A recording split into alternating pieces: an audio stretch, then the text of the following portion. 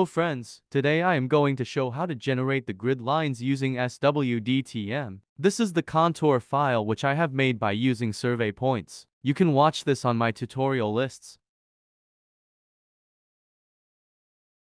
Let us open the SW DTM software. Click on Draw.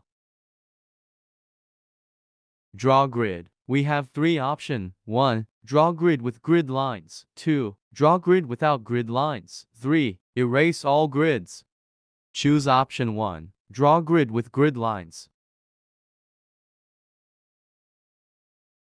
Enter grid interval. Generally we provide 50, but we can change the interval depending upon our drawing scales. Provide text height.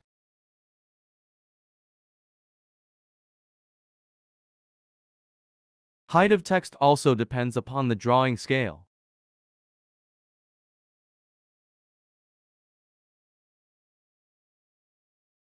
Click OK. Now, in the Auto CAD screen, we have to click on bottom left corner.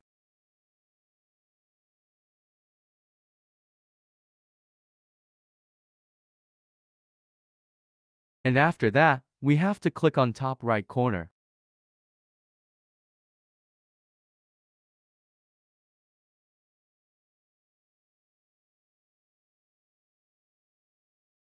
Now the grid will be generated automatically.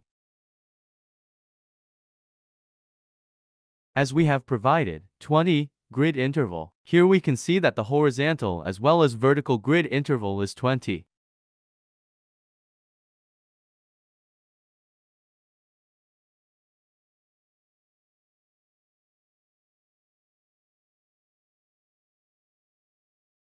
Text height is also same as we provided during grid generation.